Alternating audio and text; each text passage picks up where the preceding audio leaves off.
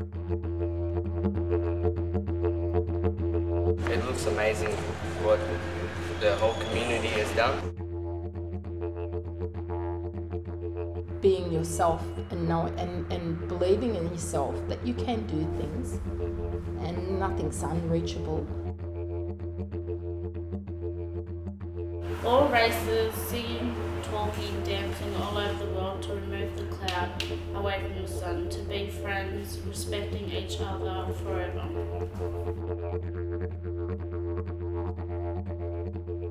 I'm Catherine, and I don't come from this country. My dad's from the Biri people up in North Queensland, Bowen, North Queensland, and my grandmother was born on Cape York, around the Cohen. She's a Kanju woman.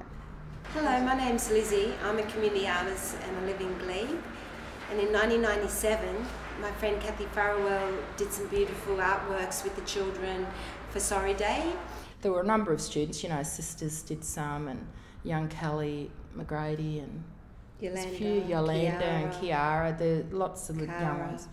And they were so beautiful that the council asked if they could be changed from the smaller artwork into a public artwork. It stemmed from working with art with the children, but also they taught us things that we need to know. We came to the decision to go ahead with the mural inside the auditorium. Eva Rodriguez-Riestra, the public arts manager at City of Sydney Council, found an opportunity and offered us the space.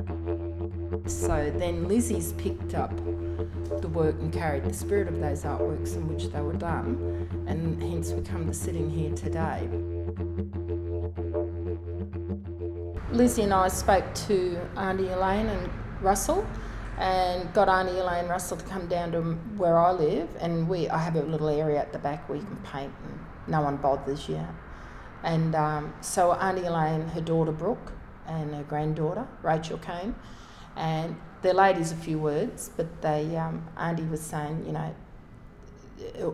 directing us where to place the 3 boomerangs, and that are on there. That's for the right of the child to return. But Auntie Brooke and Rachel's profiles are on those boomerangs. So when you see the boomerang, you see the face of them. And there's Auntie Elaine's at the top. She's for the mother telling her daughter the stories at bedtime, sleep time.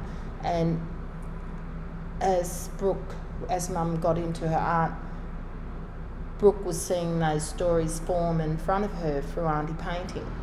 And then her daughter, Brooke's daughter, goes to school, the granddaughter of Auntie Elaine goes to school, and she sees them in a book formation and stories that are told. So the silhouette on the orange sunray is Rachel, and she's rejoicing. And she's also got 3 keys, and the keys are for unlocking the past and, telling stories, but also in Archie's song there's the words of songs about Ruby holding the keys. So the keys are a symbol of unlocking. So it's about the boomerang returning. You have the right to return to country and to family, and the remembrance, and also the storytelling, and that's coming from the mother to the daughter to the granddaughter. My name is Kurrilwan, and I was one of the main Aboriginal artists in the project. The story behind the project is about reconciliation. All races in the world come together to hold hands to bring the black cloud away from the earth. All races, singing, talking, dancing all over the world to remove the cloud away from the sun, to be friends, respecting each other forever. So my name's Odessa Sakru, and I'm the Aboriginal and Torres Strait Islander Community Development Worker for the Glebe area. I think Kurrilwan's very talented. I like the artwork she's produced, and it's very interesting to see her transform, because I used to live next door to them in 40 Derwent when their father was alive, and that's so seeing them as little girls running around to these amazing women that they've become, and how they contribute in community is yeah, it's very inspiring. My father was a big part in my life and he passed away when I was like 15, so he was a known Aboriginal artist and dancer, so he more or less gave me the inner strength for me to do this, and to make him proud.